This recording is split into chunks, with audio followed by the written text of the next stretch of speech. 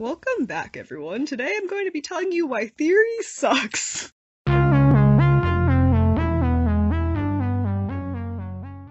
Okay, so theory doesn't suck, per se, but I do think that the way a lot of leftists talk about theory can be a bit of a problem.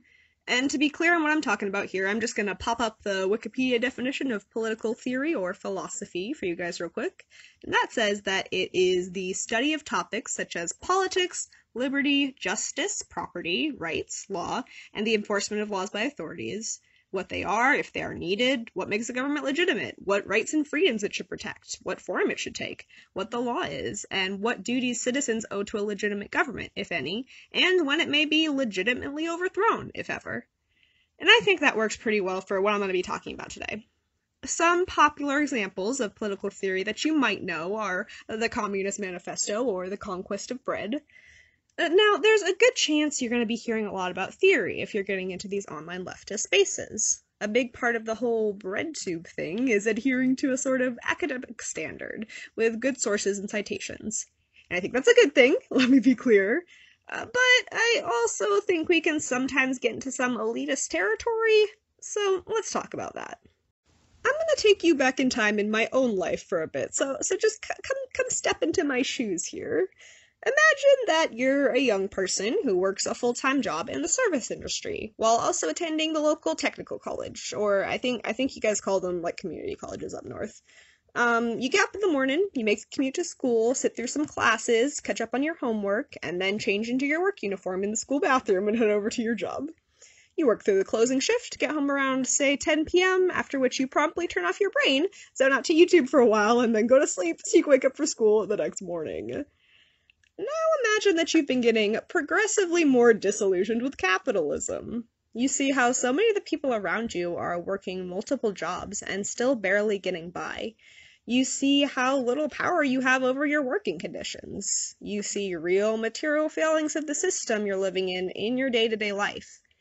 And electoral politics aren't looking like such a good solution to you anymore. You see that a presidential candidate who lost the popular vote still became the president. You see that the majority of your fellow citizens want universal health care, but that you and people you care about are still uninsured. At this point, you're looking for something new.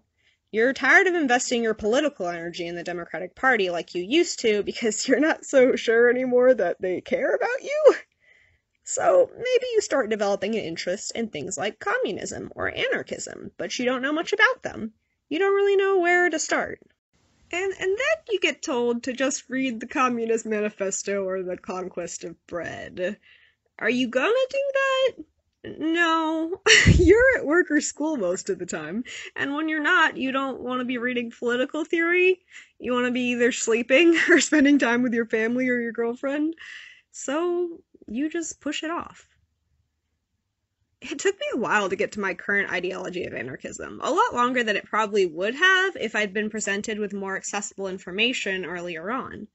Under capitalism, time and energy are a privilege. Not everyone has that. It's really only during this global pandemic, while being temporarily unemployed, that I've actually had time to, read a book.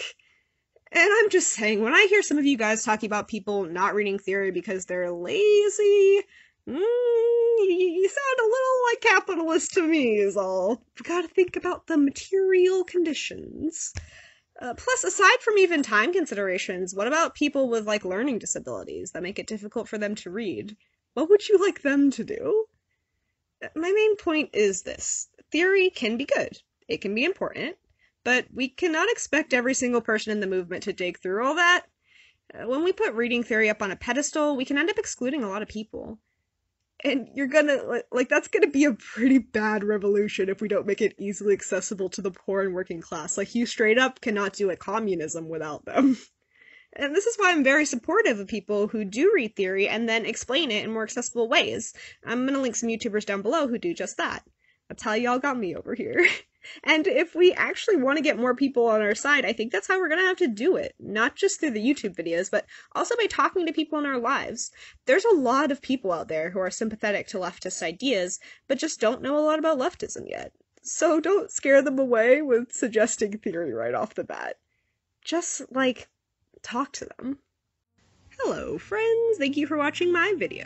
I know it's been a little while since my last one. I have been kind of busy. I've been out in the streets with Black Lives Matter a lot, and me and some other community members are trying to get a Food Not Bombs chapter going, so it's time consuming.